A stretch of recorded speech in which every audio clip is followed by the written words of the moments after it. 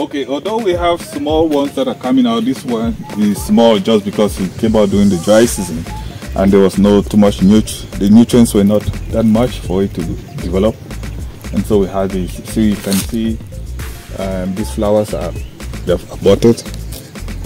They're really yellow, so it will not give.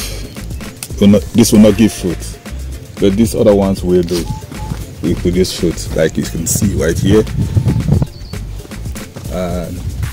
This is just from one of the main trunk, and you can see we're having about 1, 2, 3, 4, 5 coming out. Typically we should have about 10 of them coming out. If you look around here on the next, you see a couple of them again. And yes, that's the yellow one. That's yellow, it will fall off, so we just have to cut it out. Let's take a look at what we have on this other side. Yes, good job.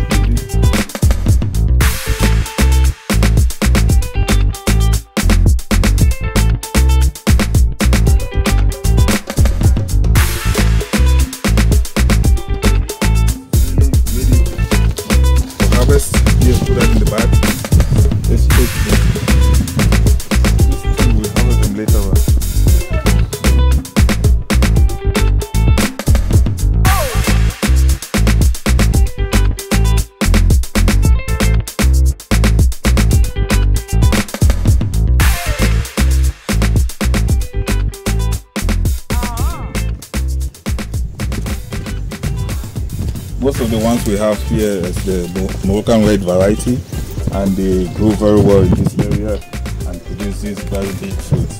We've had fruits which are up to 1 kg.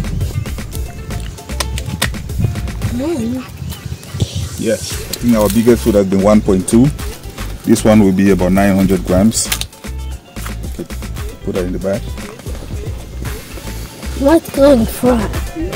Apart from that variety, we have the Ecuador Colora, which is right here. It's the yellow dragon fruit.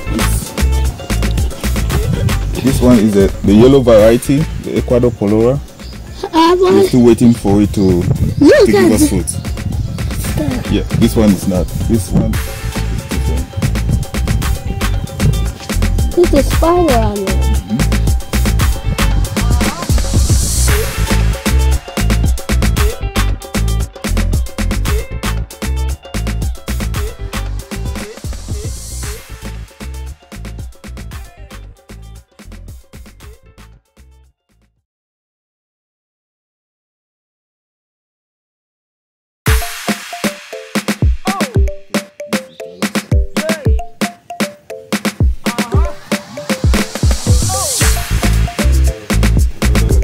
Ecuador Colora here.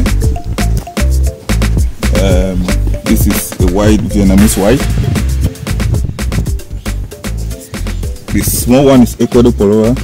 This bigger one is the Vietnamese white. When it says Vietnamese white, it means the inside is white and the outside will be pink. Yeah.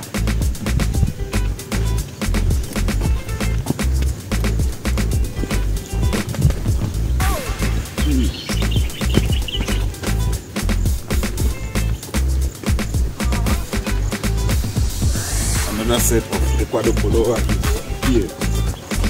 This one is also Ecuador Colora. The inside is white, the outside is yellow. This variety. And this is it here as well.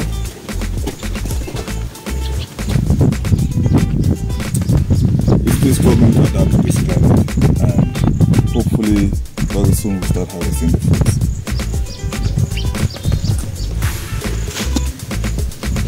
Okay, I can see one up there.